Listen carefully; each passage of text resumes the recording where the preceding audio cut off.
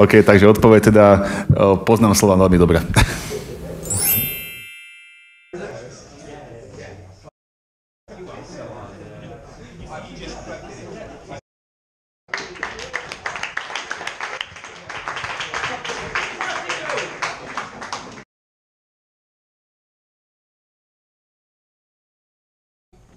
Round one.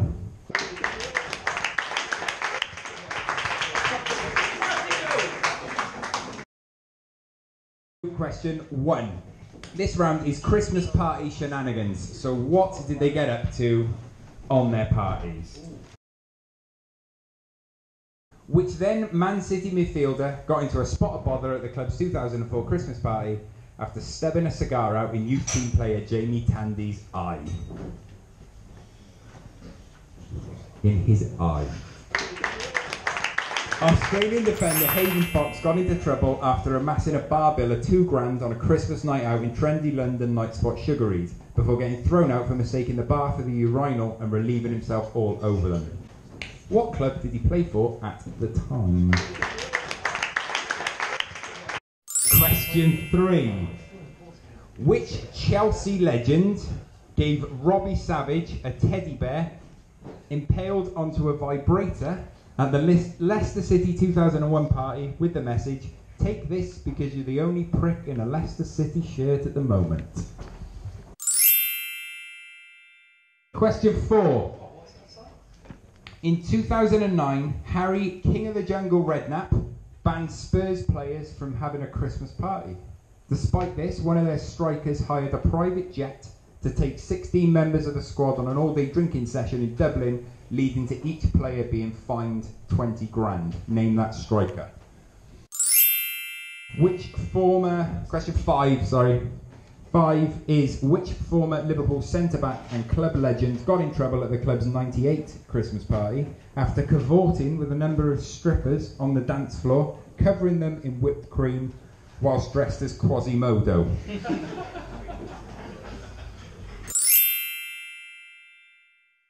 Which notorious former Celtic player ended up in hospital following the club's 2001 party and in a prison cell after their 2002 party?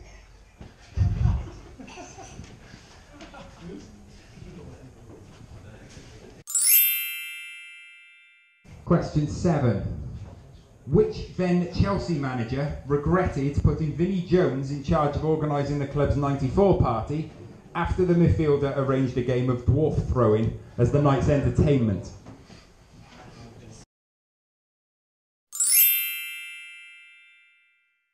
Question 8. The 98 West Ham party saw 2 of their players arrested for criminal damage and a fray after they attacked a passing car.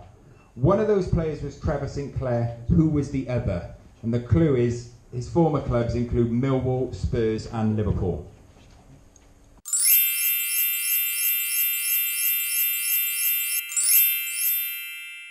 Question 9.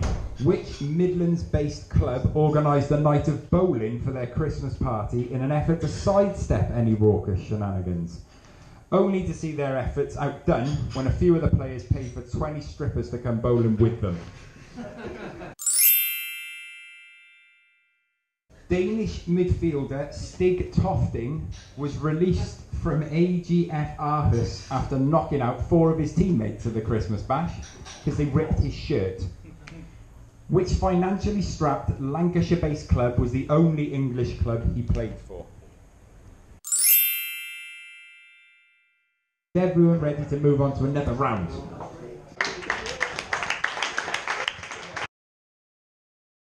This is Christmas quotes.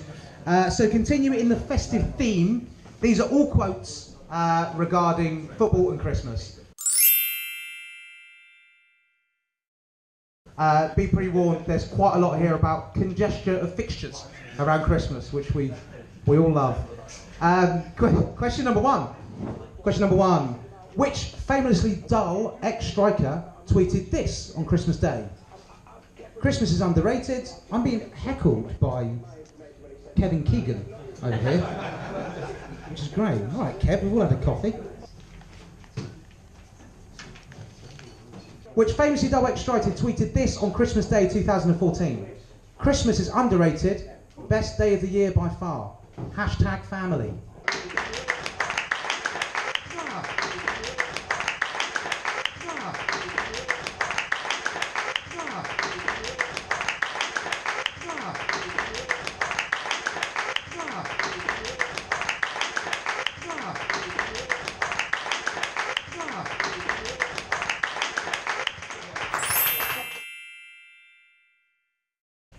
Which golf club fearing fullback said this? This is the first festive period I have been at Fulham, so at training on Christmas morning, I don't know if anyone will be wearing silly party hats or throwing around any of the banter. Maybe Martin Yole will have a Christmas hat on.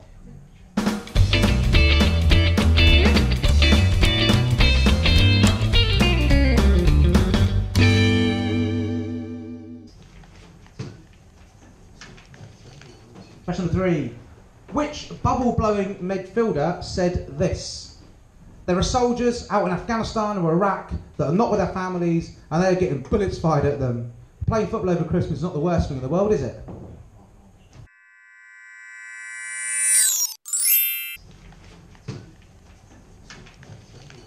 Question number 4. Which manager said, from the beginning, when something was wrong, I've been saying dilly ding, dilly dong, wake up. I'll just stop there, shall I? Dilly dong, dilly ding, dilly dong, wake up, wake up. So on Christmas Day, I bought all the players and all the staff a little bell. It was just a joke.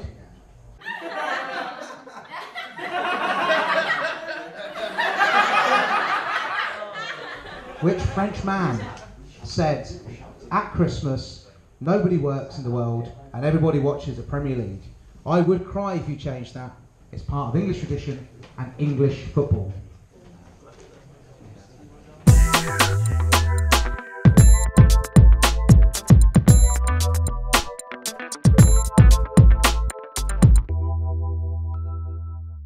Question number 6, the quotes round. Which prickly manager said,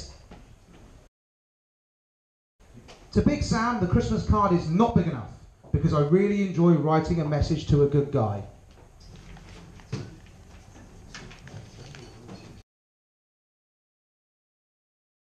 Okay, number 7, ready for number 7? Which Dutch philosopher said, I'm only here because of Premier League rules. I have to talk with you. Merry Christmas. Enjoy the wine and the mince pie. Goodbye. Okay, question number 8. Question number 8. Which Sandra-loving manager said, all the Sandras, which Sandra-loving manager said, I don't care about Christmas, we're going to train on Christmas Day?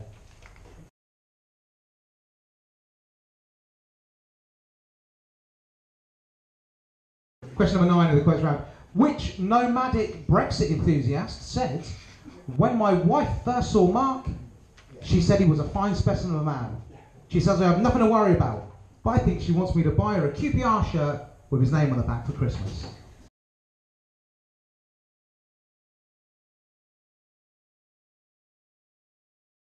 Particularly with number 10. Number 10. Which church-going South American said, without Jesus, I cannot do anything? And Jesus is about, Christmas is about Jesus, so that's fine, that counts. Which church-going South American said, without Jesus, I can not do anything?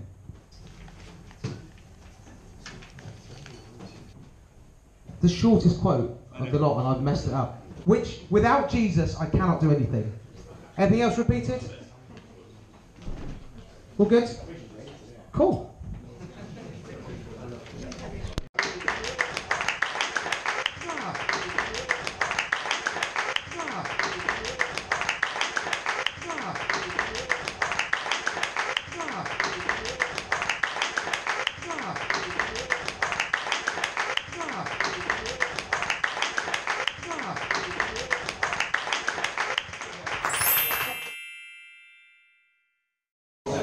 So this is round 4. We're on round 4, and we're going top 5 most expensive Premier League January signings.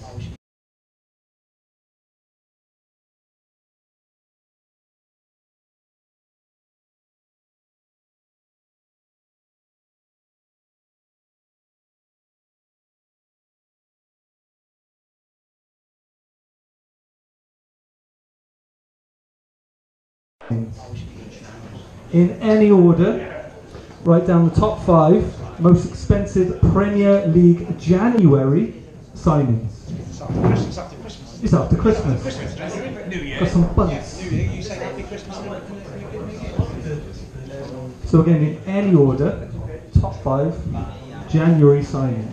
That's what we're looking for. That's the name of the game. Top 5. So the name. Most expensive January signings in the Premier League. So this is the next top 5 highest spending managers in football history. That's your next top 5. I'll do it again. Top 5 highest spending managers in football history. Round 4 again. Top 5, top 5, top 5. First one, most expensive Premier League January signings. That's the first top 5. And the second top 5, highest spending managers in football history. In football history. Not anything. Football history. The history of football. Anything. Anything.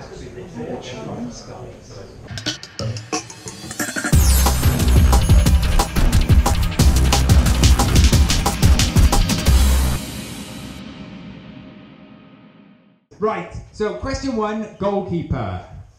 Who swapped Madrid for Paris between the sticks? So you're looking for the name and then the first letter. Okay?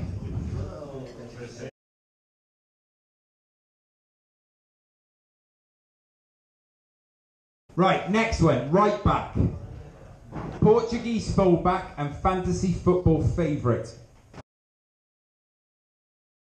Left back. Yeah. Left back. Best known for his ability to score goals from long range, including being a free kick specialist. Played for Republic of Ireland and Leeds. Next question. Centre back. Centre back.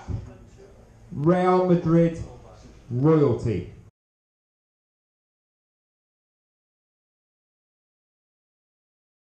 Next centre back.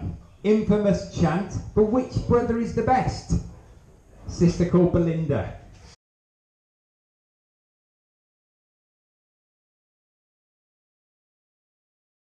Right wing.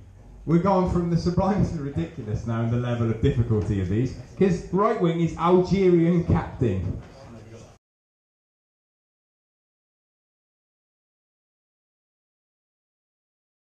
Left wing, left wing. Current assistant manager at Burnley. Former teams include Nottingham Forest, Swindon Town and Shrewsbury Town.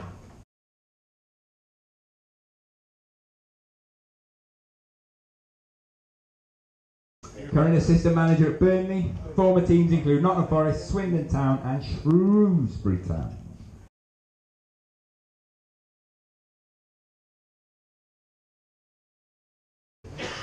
Centre mid. Which Peruvian player had over 500 league appearances and ended his career at Hartlepool?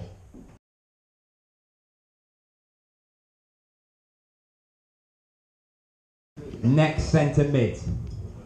Next central midfielder. Which bearded Italian hard tackling nails midfield warlord once squared up to Joe Jordan? Bearded Italian hard tackling nails midfield warlord once squared up to Joe Jordan. Striker. Hungry Uruguayan. Last striker. 2 middle names, William and Ivanhoe.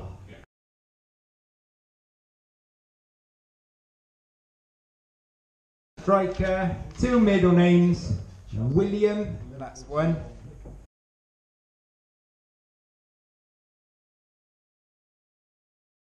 Now, round 6 is feeling festive. Number 1. Which ex-Bayern Munich striker scored 3 goals for Man City between 2009 and 2013. Next one, number 2. Name the flying Spanish winger who Sevilla loves so much they named their stadium after him. Number three, which lumbering forward was listed as 14th wealthiest sports person aged 30 or under in the Sunday Times Rich List? Which lumbering forward was listed as the 14th wealthiest sports person aged 30 or under in the Sunday Times Rich List? Number 4. Jesus died when he was 33. Which Man City player was given that number when he arrived at the club in 2017? Jesus died when he was 33. Which Man City player was given the number when he arrived at the club in 2017? All Christmas related, again, answers are all feeling festive fun.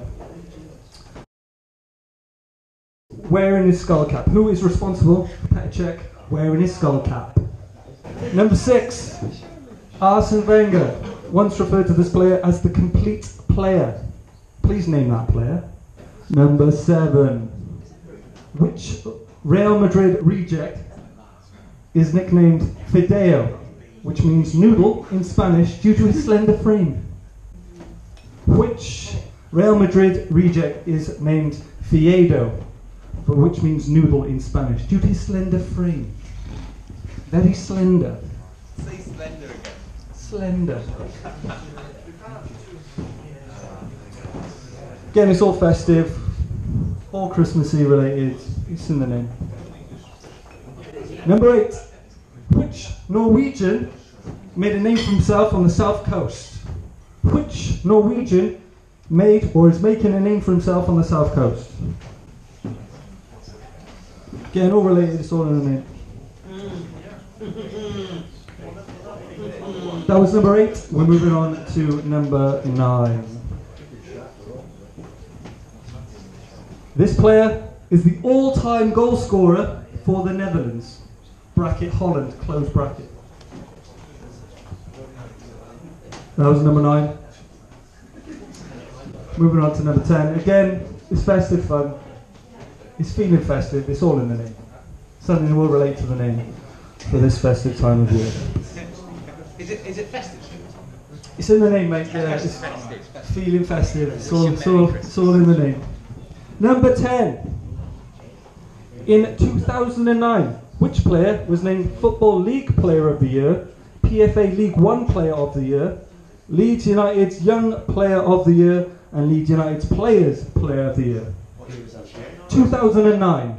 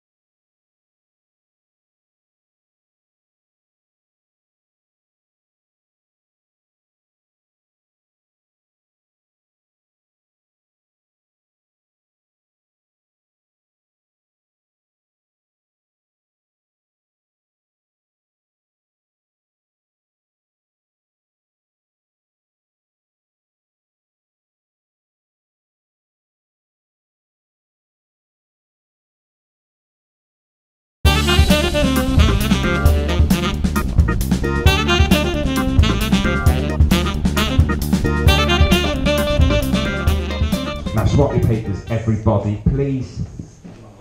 That is time, I believe. Follow the Wallich and us. Oh yeah, so follow us on social media as well. I always forget this. At a Touchline Rant. At a Touchline Rant.